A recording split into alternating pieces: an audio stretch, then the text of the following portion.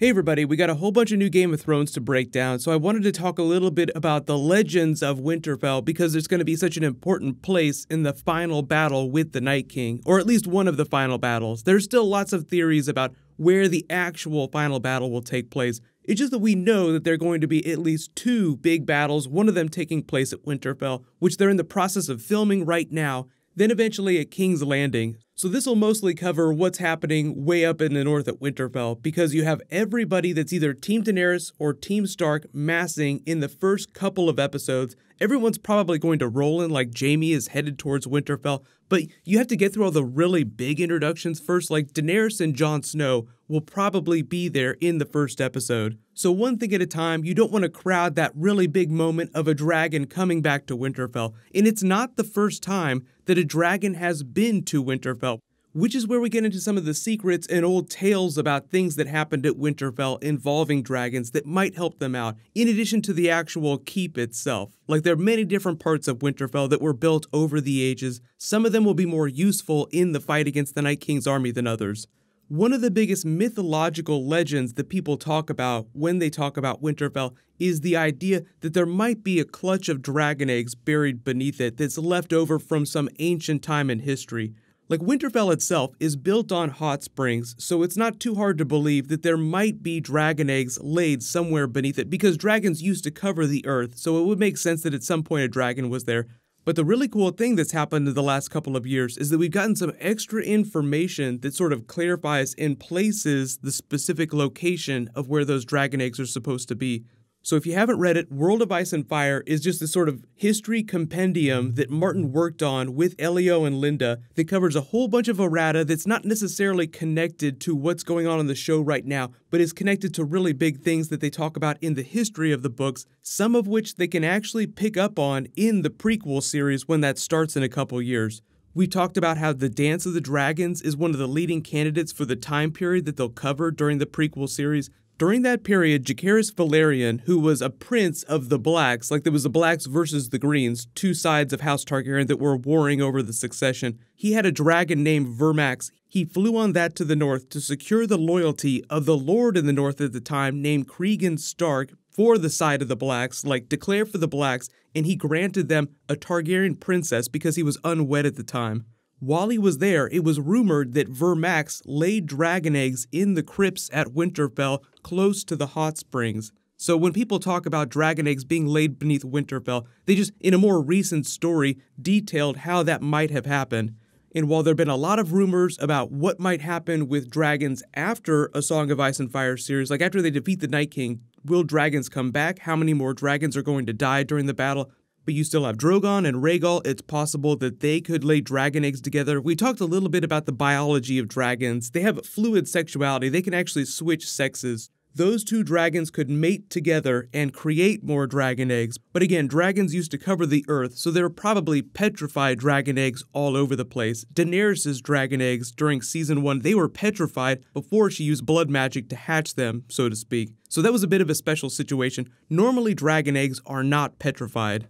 But you can kind of see why it's cool that the Dance of the Dragons might be one of the prequel series, because it ties to what's going on in present day, the idea that there is this dragon legacy at Winterfell, even though Jon Snow in present day is the dragon legacy, it just takes a different form.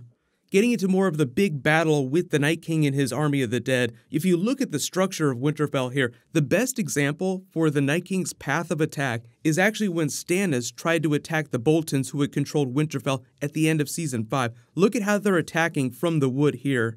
If you're not super familiar with the geography of Winterfell, the north side here that Stannis and his army are looking at is the Hunter's Gate. This is the broken tower over on the right side here, the first keep, the oldest part of Winterfell. This is where Bran was pushed out the window by Jaime. I'm sure there'll be a funny conversation about that when they talk about the defense of Winterfell, like which buildings will be able to hold up better than others.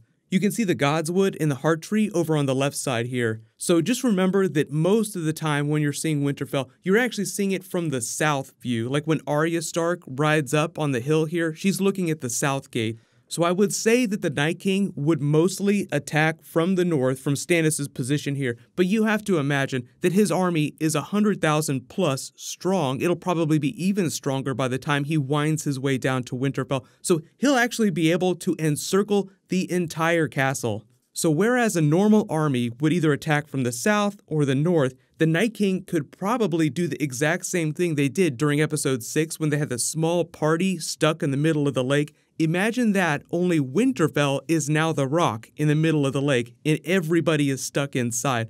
Although when you think about it, this is a shot from episode 1, they do have a lot of armies that are massing. They have the Unsullied, they have the Dothraki, so they're actually going to be positioned outside the castle. It's not like every single person who's Team Stark or Team Daenerys is going to be inside the walls of Winterfell.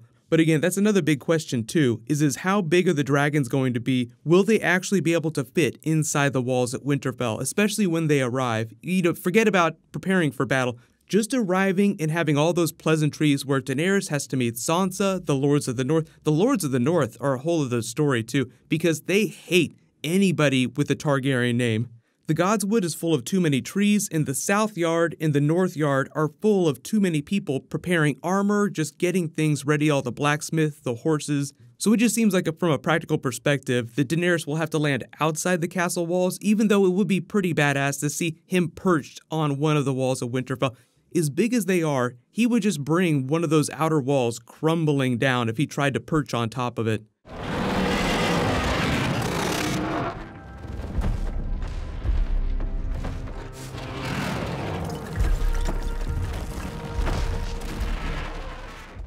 But the other really cool thing, you may have heard, Maisie Williams just did another interview where she pretty much confirmed that we're going to get an April premiere 2019 for Season 8, which everybody believes. I did a video sort of explaining the Emmys timeline. There's actually a cutoff date where people have to start posting a certain number of episodes before they're eligible for Emmys that year. And Game of Thrones doesn't want to have to sit out a year for the Emmys for their final season, which basically means that they have to start airing episodes, bare minimum, by the 3rd week in April, but I don't think that they're going to wait that long. Normally, it used to premiere earlier in April, and they'll probably just retake that, because in addition, Maisie Williams also said that they would finish filming in December, which flies in the face of everything else that all the other cast members have said.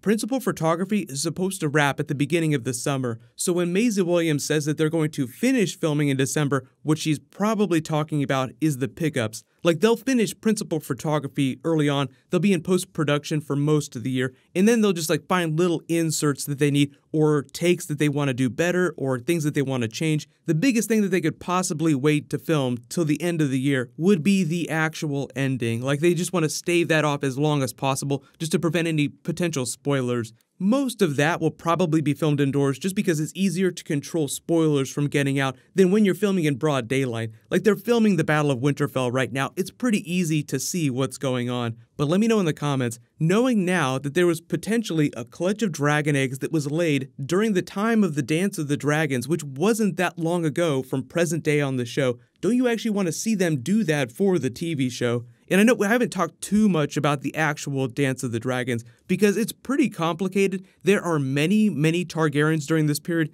Martin's really only covered it in a couple different novellas. He might do just a little bit more, but for the most part, it sounds like the leading candidate for the actual prequel series. But we're not going to get too much more information about that until after the final season has aired. But just don't be surprised if they film pilots for a number of different prequel series and then watch those and decide which is the strongest. Like right now, it's still in the script phase, like they're reading the scripts for all the different ideas. Then they'll start filming the ones that they think are the strongest.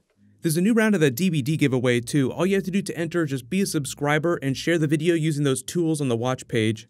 Congratulations to the giveaway winner from my last video, Chicane Madison. Please private message me so I can get your contact details. Click here to watch Peter Dinklage and George R. Martin talk about the bittersweet ending that they have in mind for Game of Thrones, and click here to learn more about what's going on with the premiere date. Thank you so much for watching. Everybody stay awesome. I'll see you guys tonight.